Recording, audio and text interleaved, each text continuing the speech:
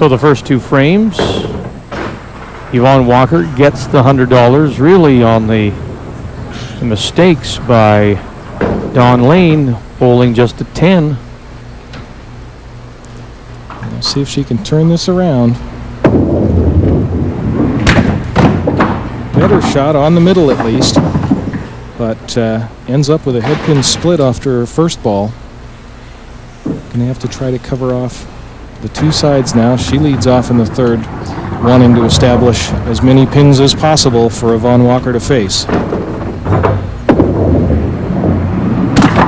That's the one. Do you have to throw a heavy ball?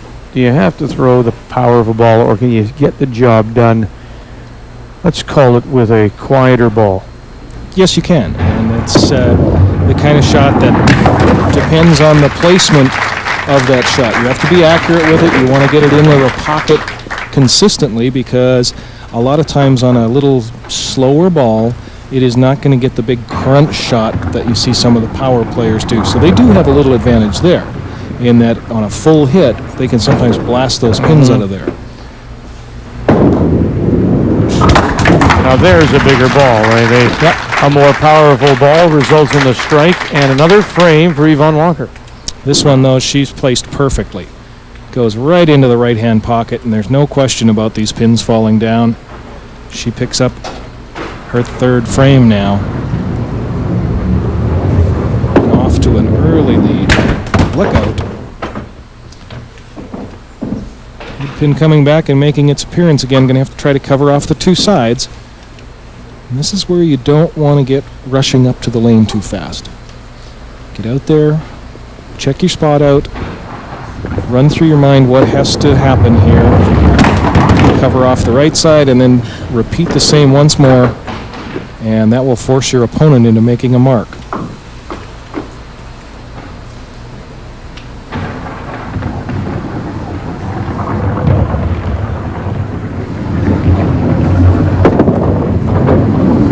Nice job to get the left side as well and count 15.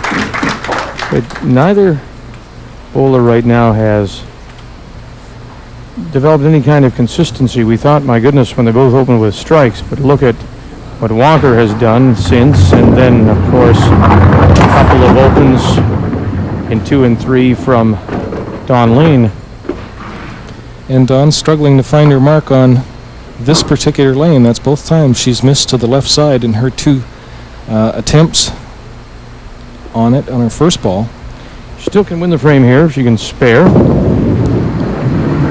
And she won't now. She needs that just to force the carryover. And so often you try to make a little adjustment because you know you've missed twice to the left with your first shot. You come back with the next shot and you adjust a little bit to the right, and it's too far right. The adjustments are made with your feet, or just your placement, or by where you're in. Most people just throwing it down. Can be done in several ways. There's the 15 to carry the frame. You can move your position on the approach and keep your spot on the lane in the same spot. You could pick up your speed a little bit or slow it down, or you could keep your position on the lane the same and move your spot that you're looking at out on the lane. But she just can't find that head pin right now. She needs to do a little adjusting somewhere. This one just pulled across to the left side. Looks okay at the finish, but she thought it was going to maybe hang up a little farther. Might need to pick up her speed a little bit. That's a better shot. Spare for Dawn Lane here in 5, playing for $100. Dawn still looking for her first money. She's down by 3 frames to Yvonne Walker from Vernon, BC.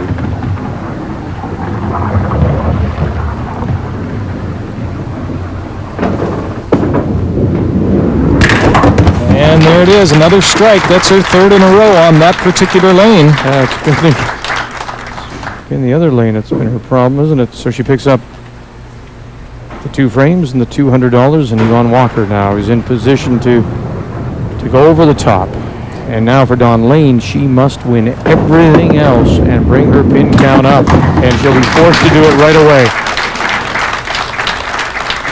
Yvonne's parents, Irene, Malcolm. We welcome both of them from Vernon, BC. See if she can find that spot. Find that line she needs, and it's not going to happen. Yvonne Walker is going to move on. And she does it quite handily as she picks up the frame, the $50, and advances in 6 straight frames as she's right now shut out Dawn Lane. Her sister, Andrea, we've seen her before. She was on the pins game a year ago, won $500. Interestingly enough, in those provincial playdowns, she had to beat her sister to get here. So as you were saying, tennis has the Williams sisters. Venus and Serena. Bowling has the lanes. The bowling lanes, yes. Very good. Very good.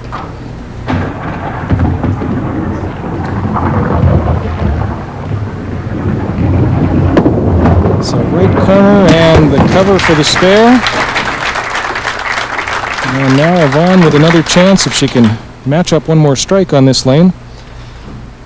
Be her 4th strike in a row on this particular lane, and she would pick up another frame. Yvonne, who works at the Lincoln Lanes in Vernon.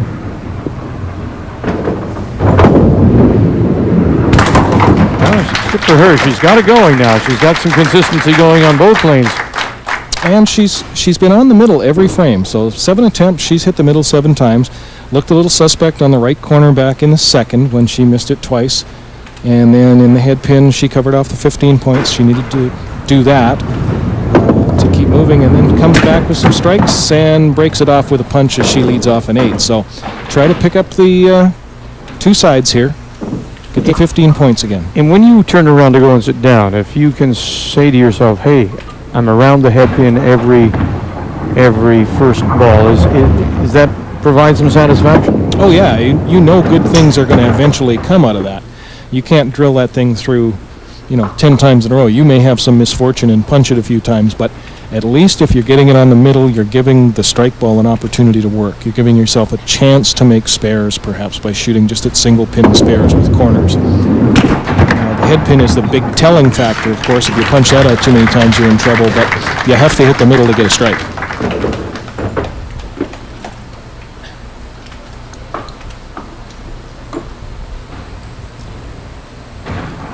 Just the 8 count. And so she sits at 189. And that'll give Dawn Lane her first frame and her first money. She wins $50. Okay, that was a better thrown ball. She got that one into the pocket. Let's see if she can repeat it once more. Looked a little bit more consistent on that one. It's back there again. Yeah, just all too late now for Dawn Lane, though.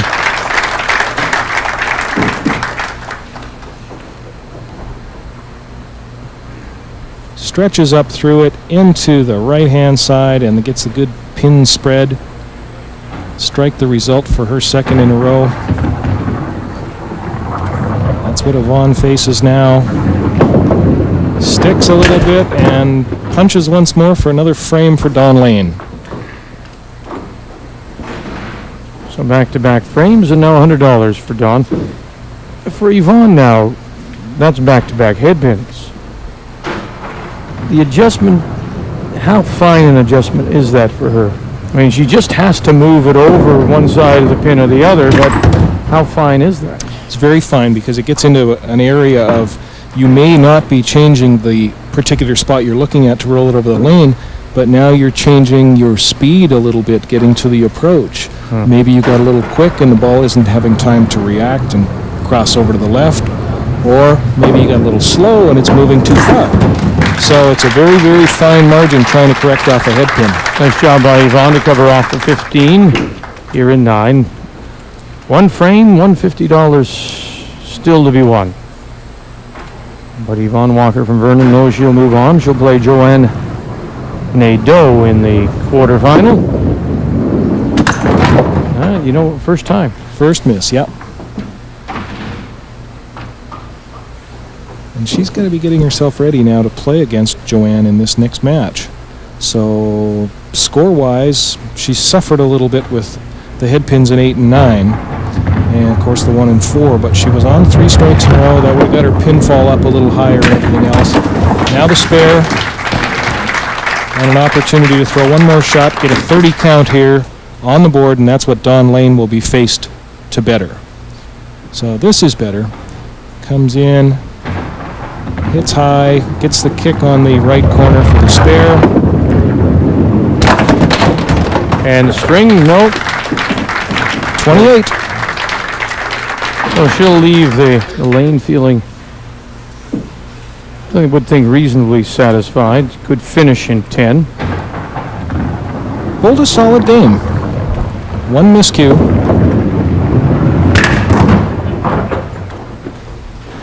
Now she'll need that spare to stay alive for the frame. Got to throw a good ball here and then throw an excellent ball behind it. Try to outcount that 28 points that Yvonne has. Makes the spare. That's good. Now she needs the strike.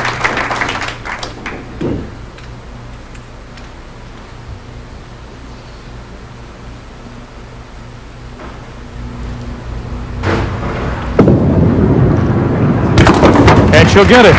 Nice finish for Dawn Lane as she picks up the final frame and the final $150, but Yvonne Walker took advantage of some early mistakes by Dawn, and so Yvonne Walker holds at 232, wins $350, and she is through to the quarterfinals, and she will play Joanne Nadeau when we come back.